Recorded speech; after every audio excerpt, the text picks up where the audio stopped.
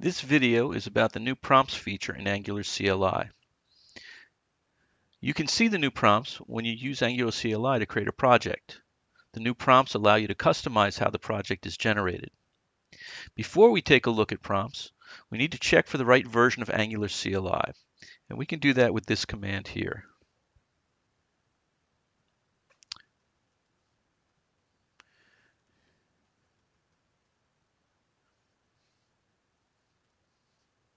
This is going to take a look at the version of Angular CLI that was installed globally under Node. Okay, so we see here that it's 7.1.3.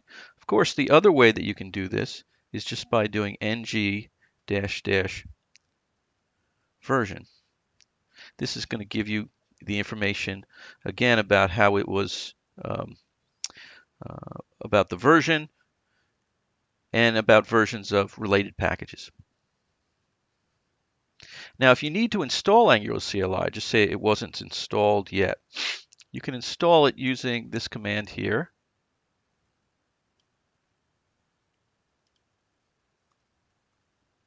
Okay, npm install -g at Angular/CLI at latest. Now, if you already have a version of Angular CLI, then what you want to do is uninstall the one that you have using npm uninstall -g at Angular CLI to uninstall it before you use that install command that we just showed you.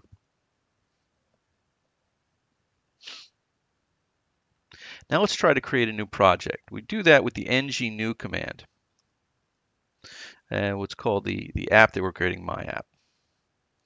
Okay. By default, this command here is going to create seed files, and then it's going to run npm install to install dependencies. Now, for now, we just want to see which files would have been created, so we're going to add the dry run flag. This will run the whole command, it just won't save any files. Okay, when we run that, the first thing that we see is the first prompt. So this is the feature that we're talking about. This prompt would have been added to the schematic, and that's why it shows up here, the schematic for the ng-new command. Would you like to add Angular routing? And we're going to say yes. Yes, the default is no. And here, which style sheet format would you like to use? Okay, and you can use the arrows, up, down arrows to choose. We're going to choose SAS and hit enter. Okay, when it does that, it's then going to show you all the files it has created.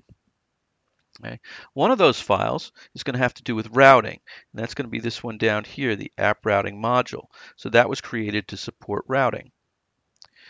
Then there was this one here, app component.sas, which is where you would put your CSS style commands that you want to apply to that particular component. Now, it's also possible to run this command unattended, which means that it wouldn't show the prompts. And there's two ways that we can do that. One way is to actually provide for the prompts on the command line.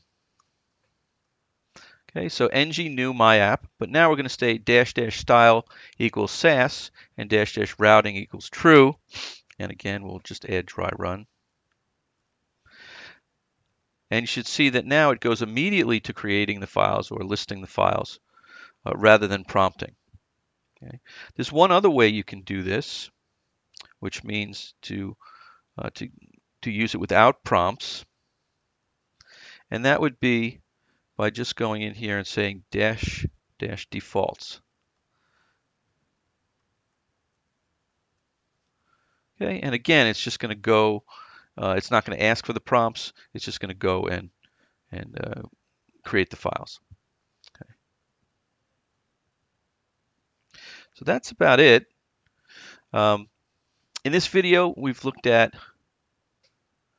CLI prompts as part of the ng-new command. Right? Prompts can be added to other Angular CLI commands as well by using the xprompt property of the associated schematic.